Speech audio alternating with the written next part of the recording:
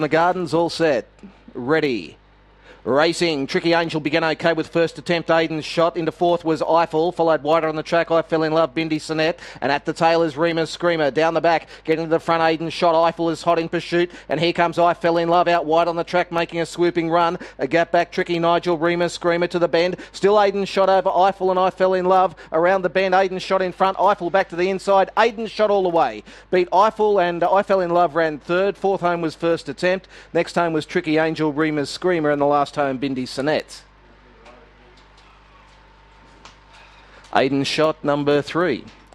346 the numbers, 550 and 220 for Aiden's shot. Eiffel at around $3.50 and I Fell in Love at $3.80. 346 the numbers.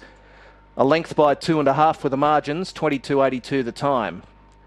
22.82. Run home was 11.86. And the numbers 3, 4, 6 and 2.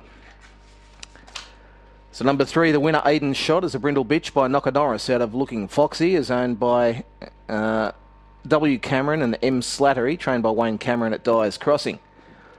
Number 4, Eiffel second for Helen Hansen of Nabiac, and 6 running third, I Fell in Love, also for Helen Hansen. 3, 4, 6 and 2, a length by 2.5, 22.82. So dividends shouldn't be too far away on the first event.